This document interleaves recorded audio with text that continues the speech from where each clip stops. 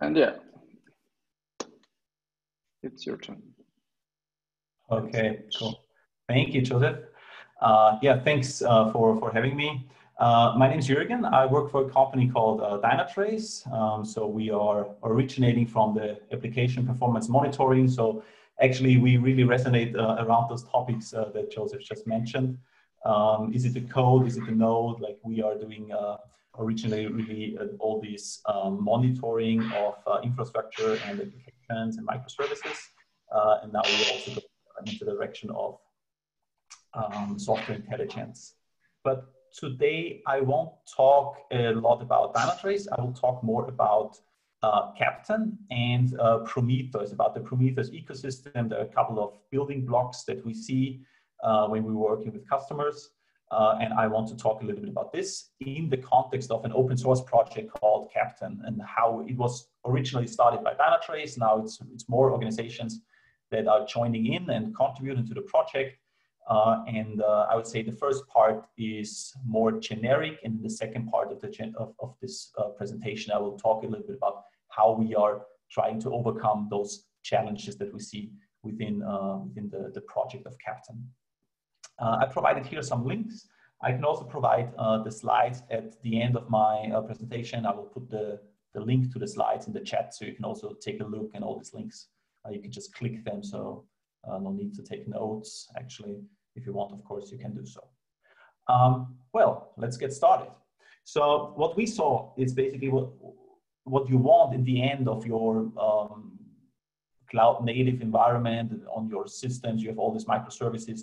What you really want for observability, you have automated monitoring. So each time you onboard new applications to your Kubernetes clusters, you onboard new workloads, you want to have them automatically monitored. You also want to have alerts set up for critical applications in your production environments. And most often you also want to have some dashboards. So you not only rely on the alerts. So when something is alerting you, you get the notification. That's most often not enough. So you also want to have some dashboards where you can take a look at it, maybe already before it's alerting, you can see some of those things that are going out of the original or out of the good boundaries, and they are like misbehaving if you already can indicate these kind of things. But you don't want to spend a lot of time and not wasting time, but spending a lot of time configuring all those. So you really want to have this all automated. So it's basically the goal where we want to go. And we are trying to get there by overcoming a couple of challenges. So we will start with what are my basic Kubernetes building blocks, what are the central concepts, let's say, that I will be touching in this presentation. I will highlight a couple of challenges that we saw working with customers and other organizations that are using Keptn or contributing to Keptn. And then I will, for each of those challenges, I will also sketch a solution. And then I will basically talk a little bit about the open source project Keptn in the context of scaling Prometheus, but also about other things it can do.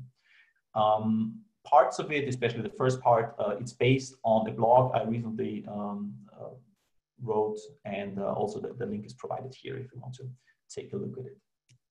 So let's start at our basic building blocks, and I would assume most of you, if you heard Prometheus or Kubernetes or Cloud Native before, I would assume most of you are very much familiar because it's very simplified here. But anyway, you have your application cluster, or actually clusters. So you might have more than one with all your applications on it. They expose their metrics on the endpoint. Prometheus is fetching all those metrics. And then you have your alert manager, you have your Grafana all on top of your Prometheus cluster. And you also might have more than one Prometheus clusters who reach high availability. I won't touch this technical part of getting high availability of a Prometheus cluster. There are projects out there like Thanos, like Victoria Metrics. So if you're really interested in having like a high availability setup of your Prometheus fleet, take a look at those projects. You will find great resources out there. What I will talk more about how you can deal with all of this configuration you have to do. So this is more the core of this presentation. And by the way, if there are any questions, feel free to use the chat or Q&A feature of Zoom, or just wait at the end and then just throw the question in as you want. So in the beginning, when we are starting with Prometheus and with all the tools that kind of belong into this ecosystem, we start with writing YAML files, but not all the tools, they accept YAML. So for Grafana, it's usually you write some JSON. Of course, you can transform your JSON into YAML and vice versa. But usually you start writing all those files and then you apply it to your, let's say, production environment or to your staging environment. And we saw a couple of folks or organizations we're working with, they are really fighting with keeping the configuration they kind of have in their IDE or whatever, in their data store, in sync with their production environment. So it should be obvious, but it was not obvious to really have to know which configuration is right now applied in my production environment. So one very promising approach, and I think it's a very good approach, is to use a GitOps approach, where you basically put all the, not only the code, but also all your configuration resources in a Git repository and have some kind of operator synchronize the state of the Git repository with the state of your Kubernetes cluster. So it's basically checking if the configuration of your Git repository reflects the configuration of your Kubernetes cluster, or your Prometheus installation, your alert manager, your Grafana installation, and then it will apply the changes. So there is no need of a manual edit in your production system anymore. Everything will be version controlled in your Git repository. You can manage everything via pull requests. So you really have a central, let's say, control mechanism that you can apply. And you can put all the configuration files in it. And it should kind of solve one of those problems. Anyway, you still have to write all the configuration files. And as I said, most of it is in YAML, a couple of it is might be JSON or any other language. And it's not only one file, it's actually a lot of files. So you will come up with a lot of alerting rules, a lot of different scrape jobs, dashboard configuration for all these different kinds of dashboards. You would not do, maybe you do some manual edits of a dashboard, but then to automate it, you will have some configuration files. Writing those takes a lot of time, is also some quite error prone. So what you can come up with, and I think it's kind of a natural solution, to use some kind of code generator. So basically you feed the code generator with the data, with your, let's say, with the important data points or the important aspects of what you want to achieve. And then you generate the configuration and you put this configuration then in the Git repository. So in this case, you can make use of, it's basically a reuse mechanism, and it will also help with reducing the errors of your configuration files. And there are a lot of potential code generators. I just know a bunch of them. So I put them in the reference section at the end of the slide deck. And if you know some more code generators that you are using, I would be happy if you leave a comment on the slide deck or a comment in the chat or somewhere, and point out what you're using, because I think everyone should, like, maybe we can gain more insights from each other to really know what you're using. And there are a couple of generators out there, which is great. You can generate your configuration. But still, since those configurations are of different kind and you won't apply the same configuration to all of those tools, they might drift out of sync, let's say. So it might be that a recording rule or a scrape job or a alerting rule might contain different information than the dashboarding configuration. So you might apply some, or you might feed the code generator with different data than you will do with between like a dashboard and the alerting. So you really have to take care that all of this is based on the same concepts. And this is where we think basing these, let's say, files and these very crucial parts of the Prometheus ecosystem, based this on SRE concepts, site reliability engineering concepts. There is a great book out there I think from Google. They also publish it online for free, so you can take a look, and they really base everything on service level indicators, service level objectives, service level agreements. They have error budgets, these kind of things, where you really define what you want to achieve, what is like the important metrics, what are the important pillars of your when it comes to reliability of your system. And then you can feed this into the code generators. You can generate the configuration, you put it in the Git repository, and you apply it to your actual tools. So it's really defining what you want instead of defining how it is done. So you don't have to learn all these different kinds of languages or variants of languages, but you just define what you want to have. But of course, you might need some tooling that will translate this concept into an actual configuration that you can give to Prometheus or to Grafana. So with this, I want to introduce this open source project. I've been working with a bigger team, of course, and how we think you can automate the configuration of Prometheus, Grafana, but also other tools. How you can use this also for automating the quality gates for continuous delivery, and also to automate parts of your operations. And I didn't know about the slide that Joseph was presenting in the beginning, but I think it really resonates because you really want to know, are you allowed to put something into production? Does it satisfy a given set of quality criteria? If not, you have to hold it back, so it should not reach production. This is what we define as a quality gate. And if something goes wrong in production, you want to automatically react on this misbehaving version of some microservice, for example.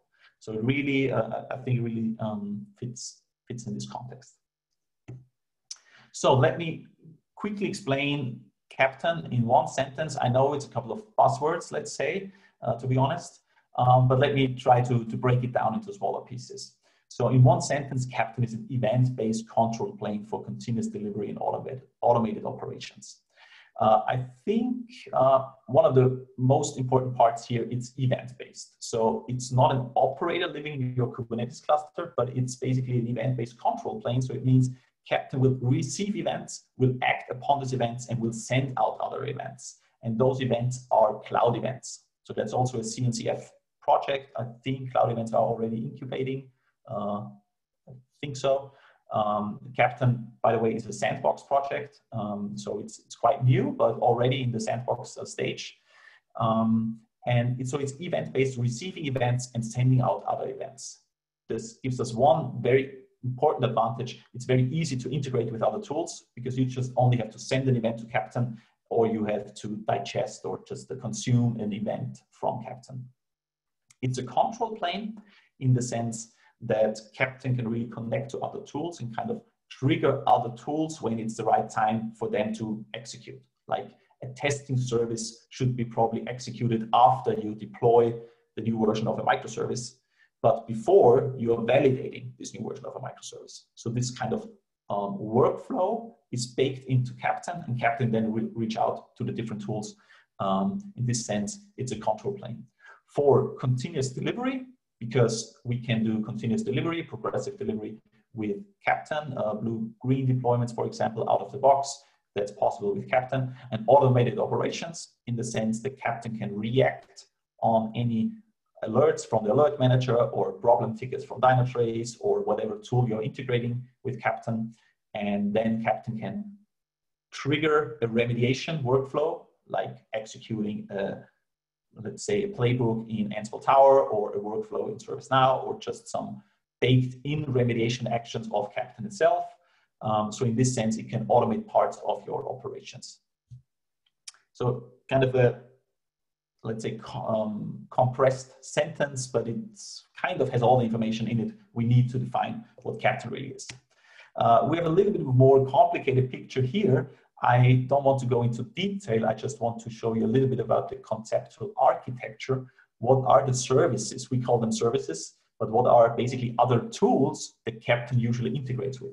So we have our GitOps approach. Keptn will store everything in its own Git repository, but we can also link it to GitHub, Bitbucket, GitLab, whatever other Git-based repository. Keptn will integrate with your container registry like Docker Hub. Keptn can integrate with your continuous delivery if you don't want to use the continuous delivery functions of Keptn itself, where we are applying Helm charts. You can also integrate with your Jenkins installation, your XL release. And it can integrate with a lot of other tools, but I think for today, we are actually focusing on the last part here, where we're integrating with tools that are providing data for observability, like Prometheus or like Dynatrace, and tools that are visualizing this data, like Grafana. So in this sense, Keptn can control the setup of Prometheus and Grafana in your installation. And Keptn lives in your Kubernetes cluster.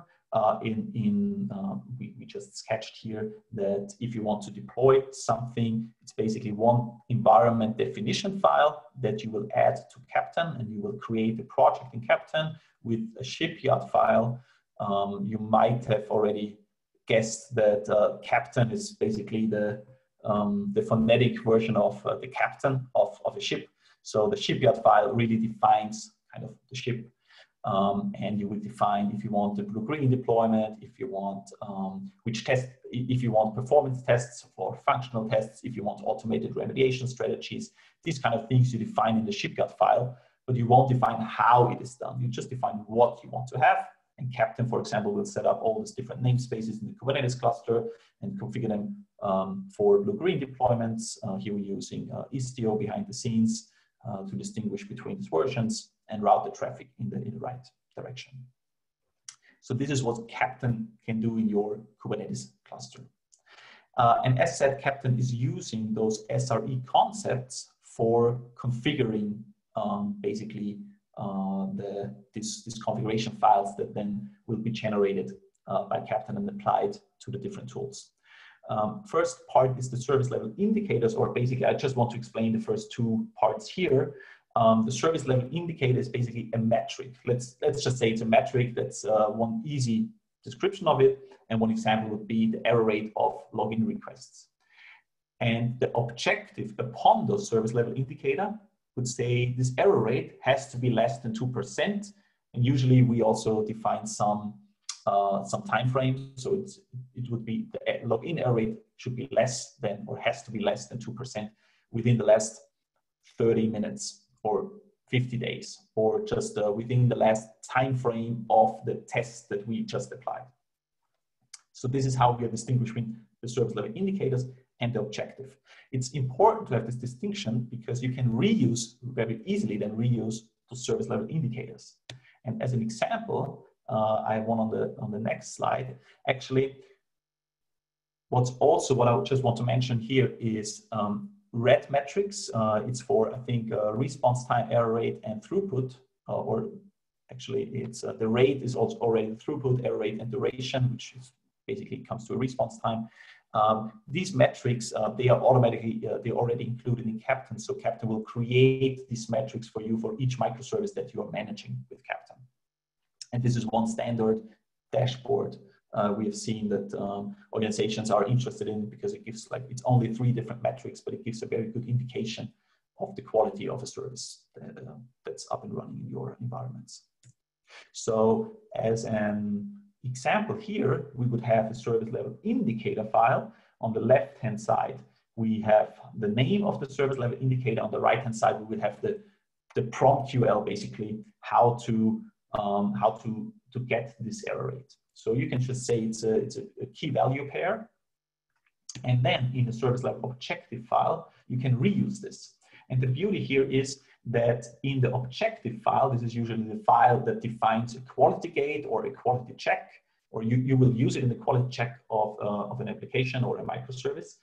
You don't have to know which monitoring tool you're using or which data provider you're using. You can even exchange the monitoring tool under the hood, and you don't have to exchange this quality definition files. So that's pretty sleek, I would say. So in this case, we would define the error rate has to be smaller than 1. So we only allow a maximum of 1% of error rate. And we also count the number of database calls, and it has to stay within the boundaries of 2% increase to the previous runs. So there is a little bit more of meta information in the real objective service level objective file, like the number of runs you want to compare it to and the aggregation function. But it's the key points here are really to define criteria, a pass and a warning criteria. So if the pass criteria is not fulfilled, Keptn will also check for the warning criteria and then give you basically a total score. And you can also use this file for configuring Prometheus and Grafana in your monitoring tools or your data provider tools. So it's basically with the Keptn CLI, you would, this is sending a cloud event to Keptn. As I said, everything in Keptn is an event. So also the CLI is just sending events to the Keptn control plane. Like Keptn configure monitoring Prometheus would send this cloud event. Keptn will distribute it to Grafana and Prometheus or all those tools that are interested and actually subscribing to configuration events for a monitoring tool. These services, they will then execute the specific part. And for example, it will generate a Grafana dashboard and the alerts in Prometheus Alert Manager. And with this concept, you can make sure that the Grafana dashboards, they are like in sync with the alerts or in sync with the recording rules or with the scrape jobs. So with this concept, because you're feeding the same information to the generators or to the Keptn services, and they are then executing this. Sorry. So in this sense, they cannot drift out of sync. You can only drift out of sync if you touch them manually and if you manually reconfigure them. But you can always do a Keptn configure monitoring again to keep them in sync.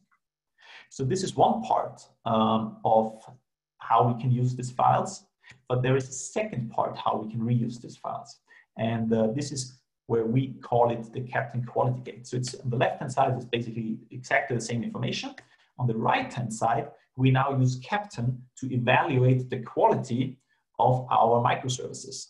So for example, we start an evaluation for the last 30 minutes. So basically Keptn will fetch, let's say, quality data or the metrics from Prometheus or Neoload or any other tool.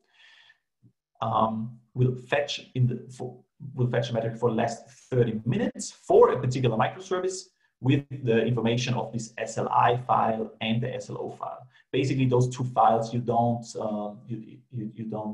use them in the CLI command because they're already stored in the Git repository. But just to make the point here, I added them to this CLI command.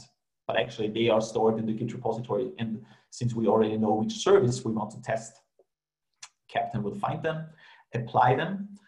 In the sense that it will reach out to the SLI providers, so basically the data providers like Dynatrace, Prometheus, or whatever other tool you have connected to Keptn, will reach out to them, evaluate the data, like the error rate, evaluate it to the previous run, or in this case, it's not a percentage, but it's a absolute threshold. So if compare it, if the error rate that it got from Prometheus, if it's smaller than 1%, score it, and then apply a score between 0 and 1, and then come back with the total score. And depending on the total score that's defined in the objective file, will give you either a pass, like a thumbs up, or a thumbs down if the total score is satisfying when it comes to your service level objective file. And basically, you can do whatever you want with this.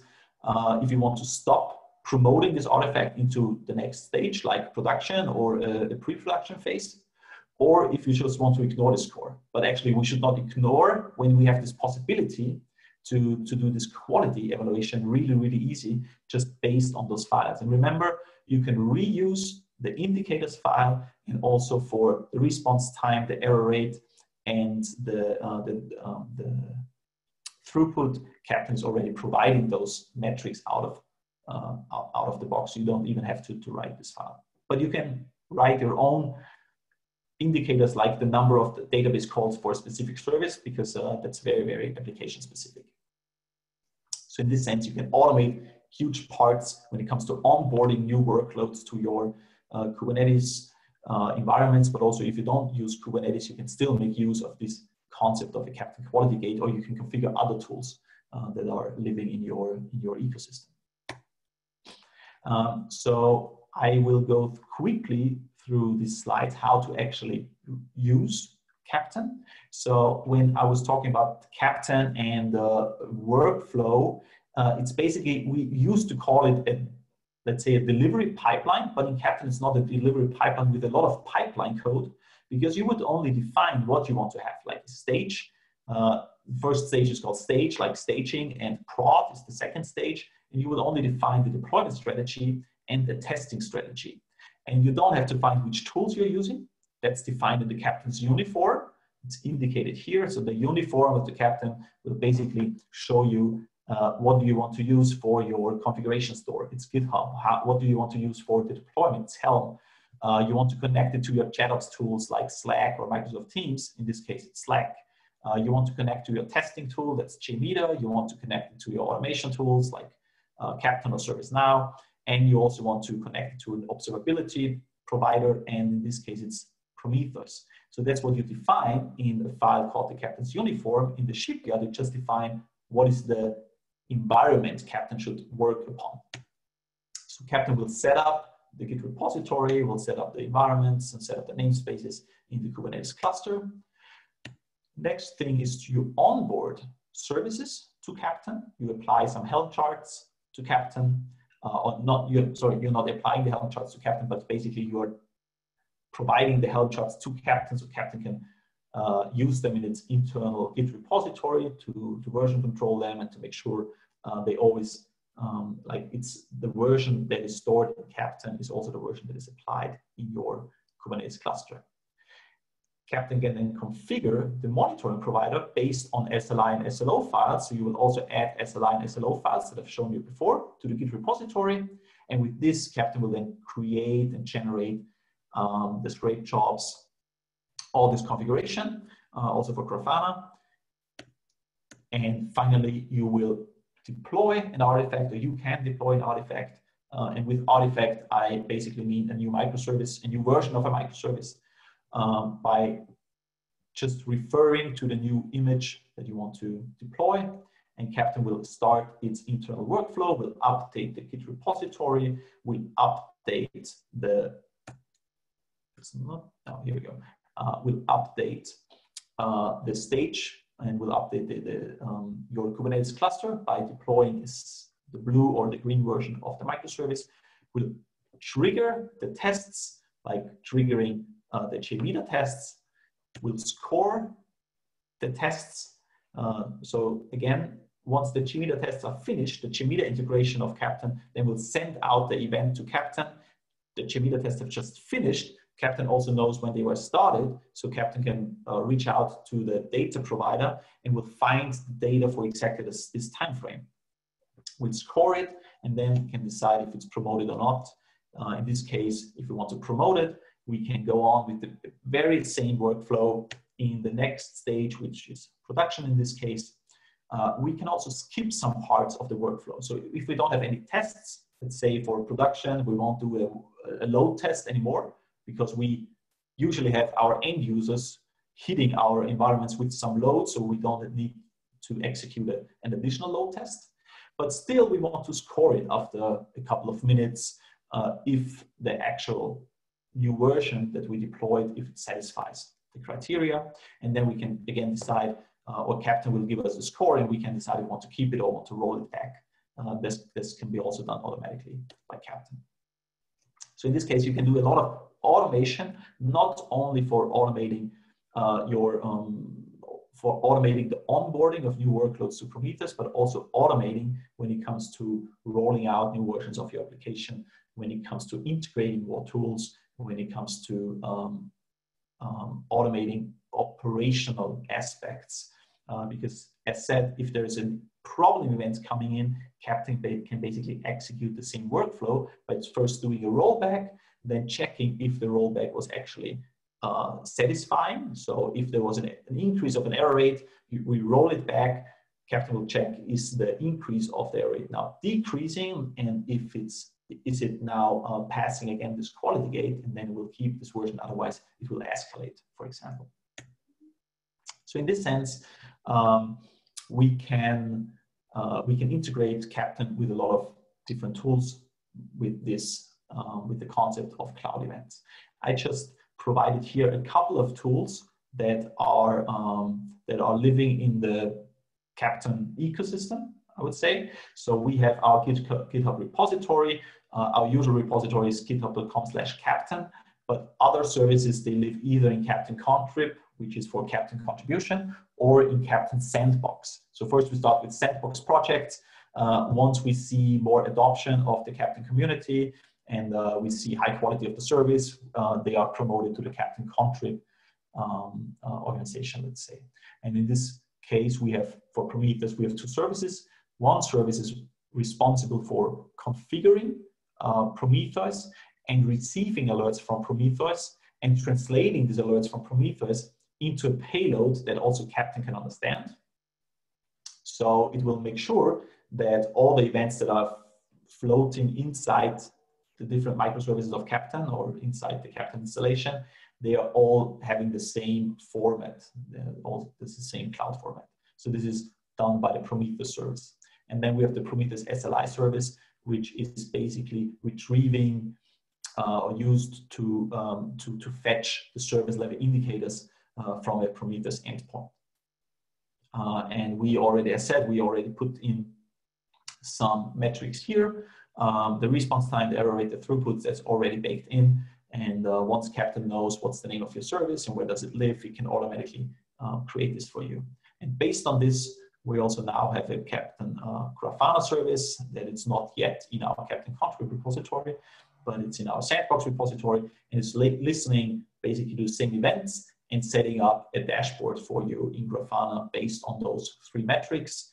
And if you want to see more or different kinds of dashboards set up, just remember it's an open source project. So if you're interested in it, please go ahead and check it out. You can also open up some issues, or even better, if you're contributing with a pull request, if you want to make this project like bigger, want to be part of the Keptn community.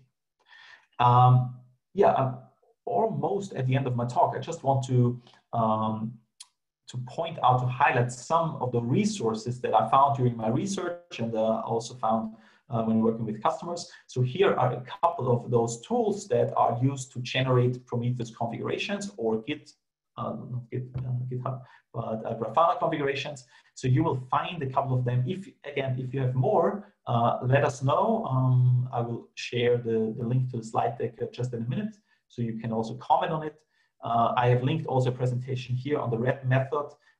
In the slides is also a link to the presentation of SLIs, SLOs, and SLAs from Google. That's very, very nice.